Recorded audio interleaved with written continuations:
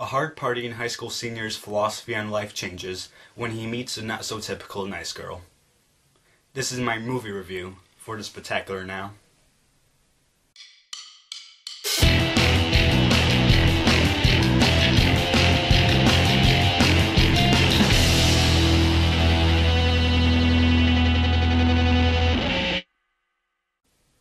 So if you haven't seen my book review for The Spectacular Now, then you should know that I thought the book was a really good read.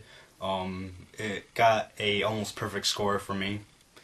And I was really excited to see the movie because I heard good things about the movie as well. But for some reason the movie didn't come in my area because I think it was in limited release, possibly, but I don't know.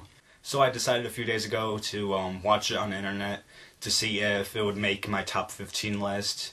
And as it turns out, guys, The Spectacular Now is a really good movie in my opinion. It's a really good coming-of-age movie. The good points. The thing that I liked about the movie was that, like with the book, it wasn't your typical, stereotypical teen movie, because it was really mature, like with the subject matter that it had and everything, with alcohol, with family problems, with sex, and with young adult life, basically.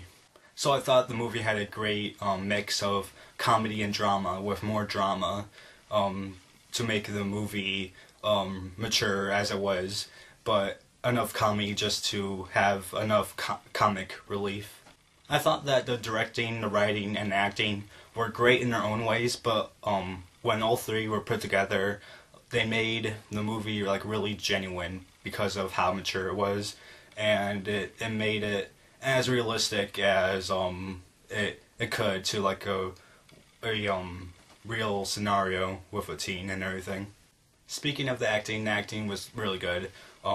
Miles Teller, who's from movies like Project X and 21 and Over, was in this movie, and this, from what I know, was his first serious role, and he played a really good lead acting role, and he was basically in the movie this alcoholic teen who likes to party and have a good time and everything, and the way his character changes throughout and what Miles Teller did with his character was really good, I thought.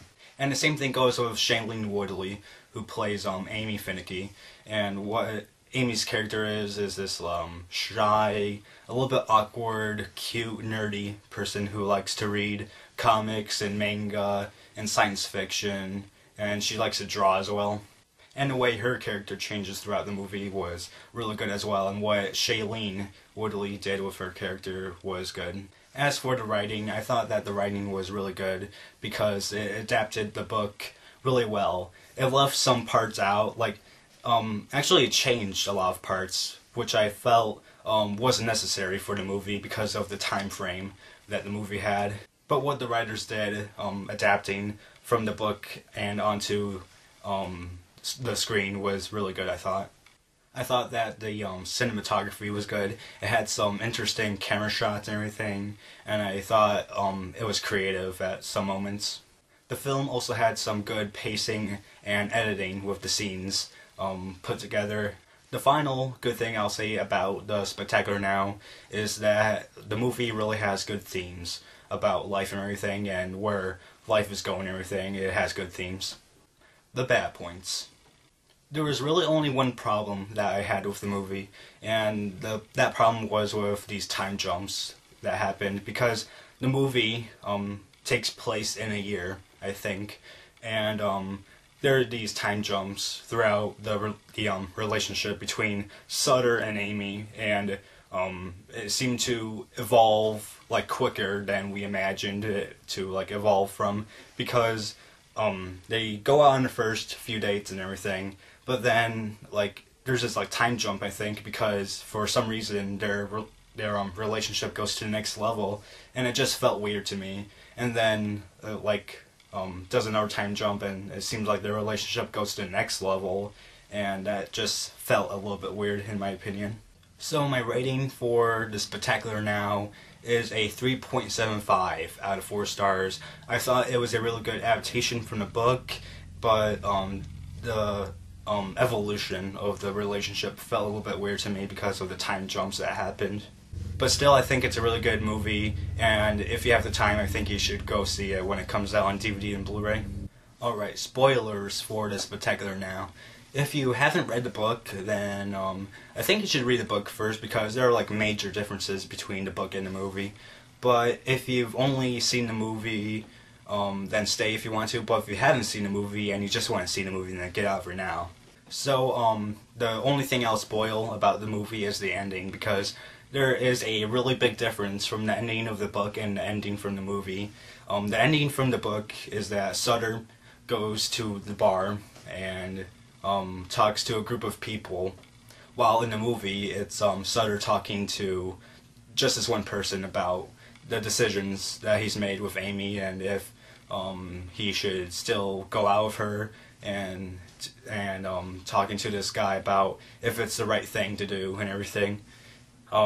So in the book, he's talking to the group of people and everything, and they tell him, yeah, you're right and everything, you're a hero and everything. And then in the book, Sutter gives his like final thoughts as he's leaving the bar and goes out in the street. And the movie, I mean not the movie, the book ends there, and it's like, whoa, what? The book ends there? Because I guess Tim Tharp, who's the author of the book, wanted you to decide if Sutter went down the good path or the bad path. While in the movie, it's definitive. Sutter gets his life back on track and everything. He's trying to be a good person now and everything. And in the ending of the movie, he surprises Amy at college when he goes to Philadelphia, and surprises her, and they just stare at each other, and they nod and smile at each other, and the movie ends. And I thought that that was a really good ending. I wouldn't have ended it any other way because of how I felt about the ending, and I thought that ending was really awesome, because it was like, yeah, that's a good decision. So that's my review for this particular now. I hope you guys enjoyed that review. I think that the movie is better than the book because of how the book ended, if you haven't seen my review for the book. But other than that, guys, that's it.